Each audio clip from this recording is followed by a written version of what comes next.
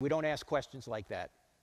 Stop asking questions like that, because in this thought-provoking exchange, Danny, an atheist student, challenges Frank Turek on the design argument and its logical foundation.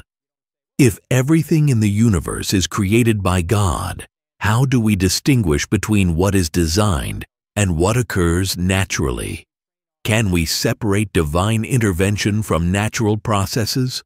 Or is the concept of design inherently circular?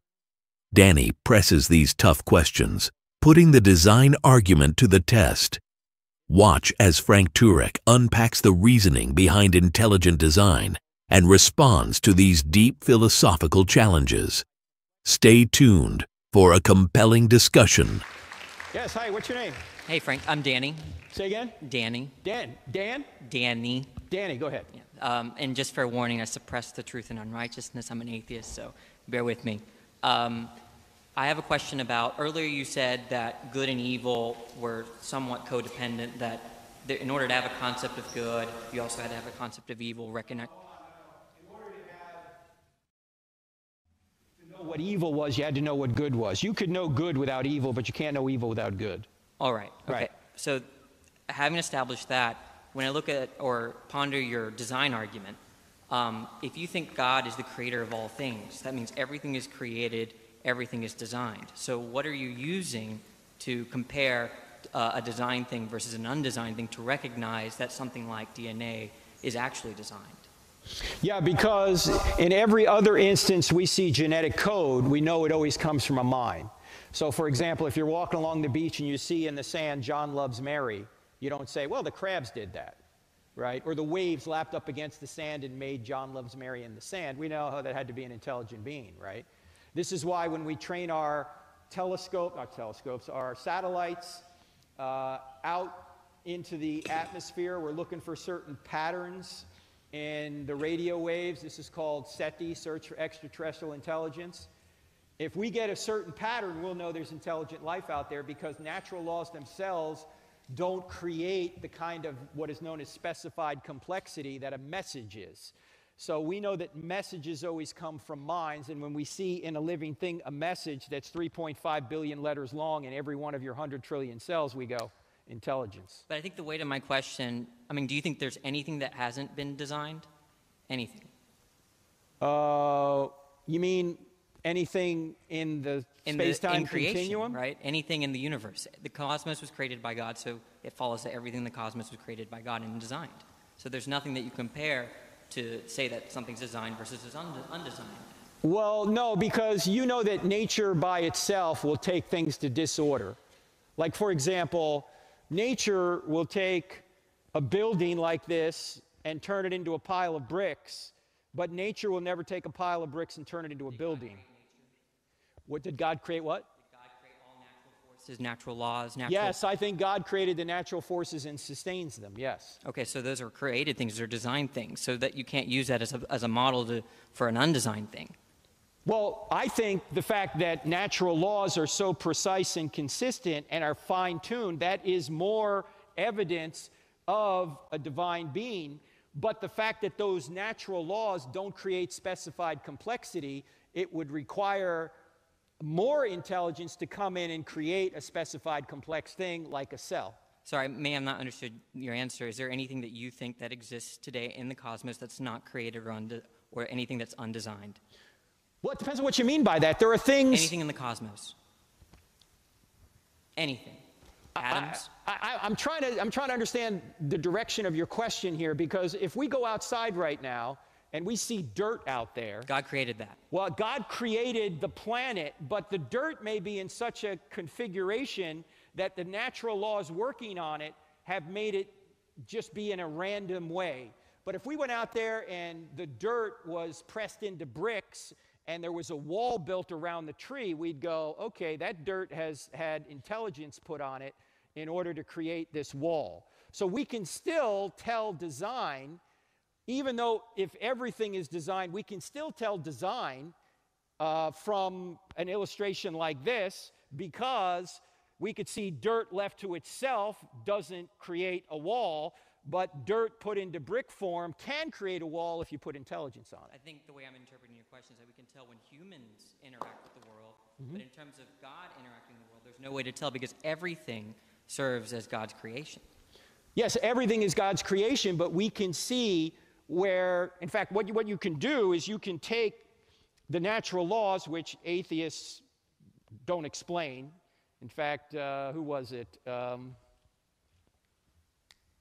Stop me. Paul Davies from Arizona State University, an agnostic. In 2006, wrote an editorial in the New York Times, said, taking science on faith. And basically we're saying, where do the laws of nature come from? And everybody who was an atheist or an agnostic wrote to him and say, we don't ask questions like that. Stop asking questions like that, because the natural laws that drive and govern the universe seem to have a designer behind them.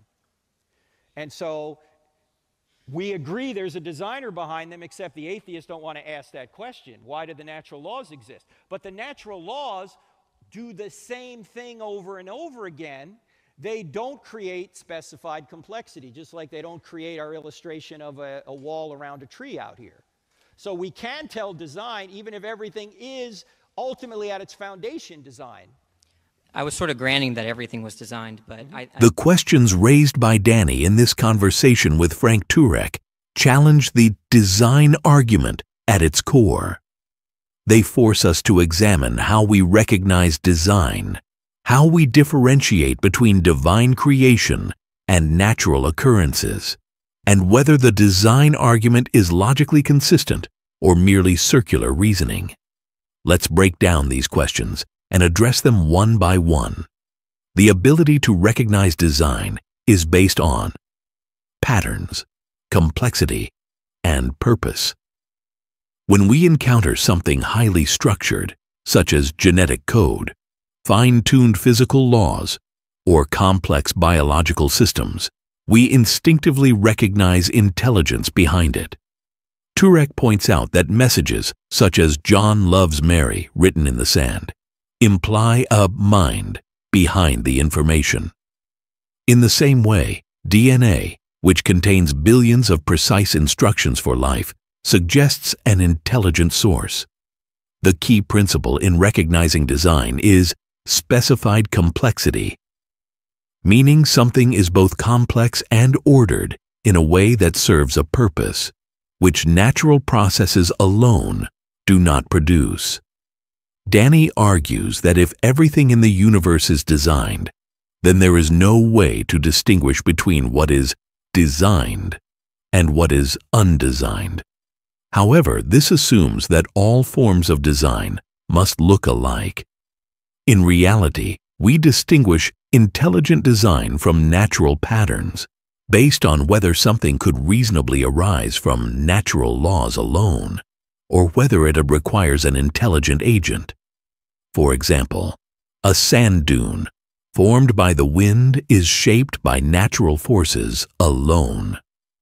A watch found in the sand has mechanisms that serve a purpose and require intelligence to assemble. Similarly, while mountains, rivers, and clouds are shaped by physical processes, things like DNA, complex cellular systems, and mathematical precision in physics display characteristics beyond natural occurrences, pointing to a designer. This question implies that if everything is designed, then nothing can truly be recognized as a product of design. However, Turek responds by making a crucial distinction. While God created the universe and its fundamental laws, natural processes operate within that system. This means that some patterns and arrangements arise naturally, but the underlying system itself is a product of design. A pile of random dirt might not show specific design, but the laws governing dirt, gravity, and physics were designed. A house, built from bricks, is clearly designed, but the raw materials, mud, sand, stone, exist naturally within the created order. Thus, while everything ultimately traces back to God's creation, not everything is actively shaped by direct divine intervention. Some things arise from the laws and forces that God established. Danny's final question probes whether we can tell when God actively intervenes in the world versus when things happen through natural processes. This is where miracles play a crucial role. The laws of nature provide a consistent framework, but miracles, such as the resurrection, stand out as events that cannot be explained by natural means. If everything was purely natural, miracles would be impossible. But since the universe operates under a designed system, the designer can choose to intervene supernaturally when he wills. Danny's questions reveal a thoughtful skepticism, but they also highlight a misunderstanding of the design argument. Recognizing design in the universe does not require comparing it to something completely undesigned. Rather, we see design in the presence of a specified complexity, order, and purpose. While God is the ultimate creator, natural processes operate within His creation, and divine intervention is recognizable when something occurs outside of what nature can explain. The evidence of intelligent design stands firm, offering both philosophical and scientific grounds for belief in a creator.